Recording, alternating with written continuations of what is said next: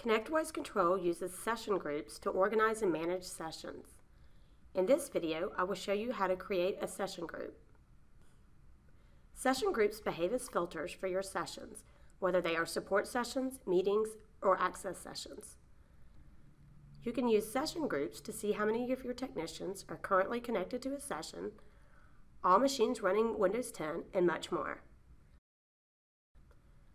By default, we've included several pre-built session groups in the Access section. For example, this group, Outdated Clients, contains all your machines that need their client updated.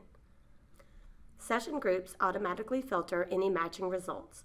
In our example, anytime there's a machine that's out of date, it will automatically appear here. Session groups are also dynamic. If you add another machine to your instance that matches the filter, the device is automatically added to your existing group.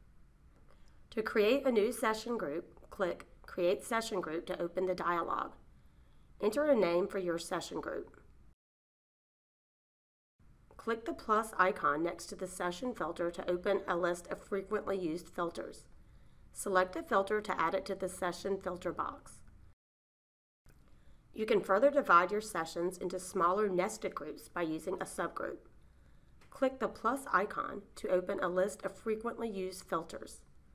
Select a filter to add it. For guidance on creating session groups, click the Show Reference link. Here we list the available properties, operators, variables, functions, literal, usage notes, and examples. Once you create a new session group, it appears on your host page. If a session matches your filter, it's also added to your group.